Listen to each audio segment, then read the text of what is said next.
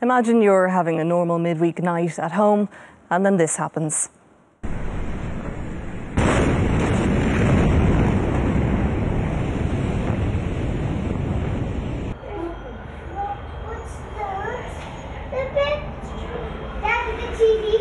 No, stay where you are. Stay in the bathroom. Keep the door closed. Shit.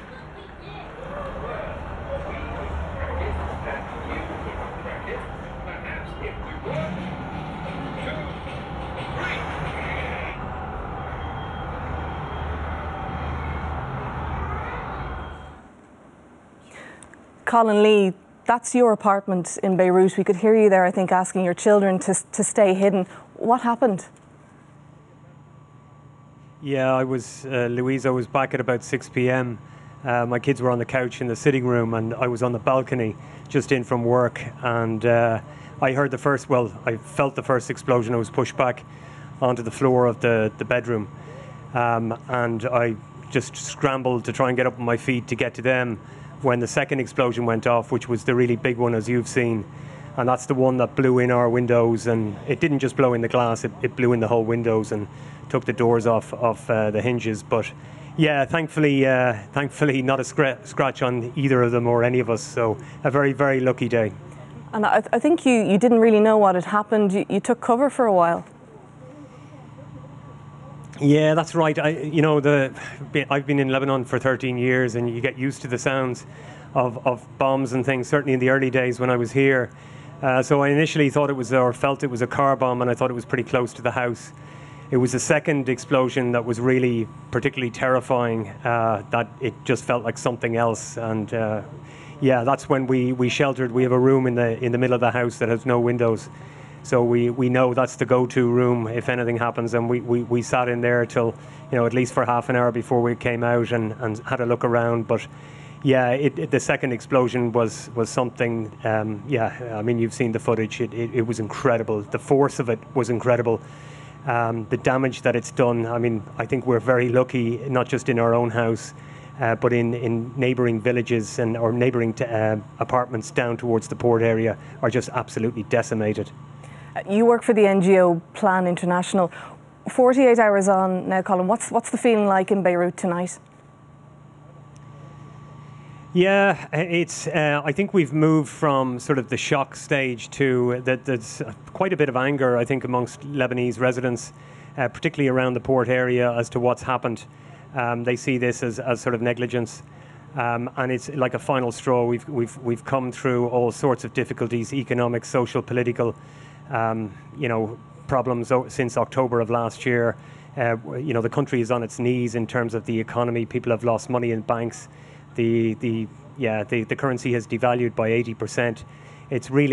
This is a final straw. We're also going through a COVID-19 surge in cases over the last 2 weeks, where our numbers are doubling on a daily basis, which is really scary. And one of the reasons I think that maybe more people weren't killed in the explosion was firstly because it was at 6 o'clock, but a lot of people were going to hunker down for sort of COVID-19 for the lockdown that we were going into. So we were probably lucky in that sense. But it's people are responding. It's an incredible sight down in the sort of Jemaisi, Marmakhile area where I was today. My mother-in-law, our extended family, have a house down there. And the damage there in the front line, about 400 metres from the source of the explosion. And it's incredible, the damage, but incredible the goodwill. I went into the apartment and there were about 20 people I've never seen before actually picking up glass and sweeping up and trying to clean up and save valuables. So yeah, I think the Lebanese are incredibly resilient. They'll pick themselves up from this, but it's going to be a huge ask at this stage. You mentioned that there is a lot of anger now. Where is that anger directed towards? I mean, is there trust or confidence in the government inquiry?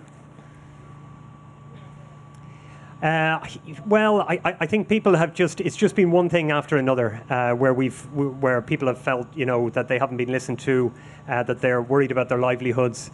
And a lot of friends of ours who've decided that they've had enough and they're leaving. And this was going back a couple of months ago, where they're emigrating to Canada, the States or France, because they've simply had enough here.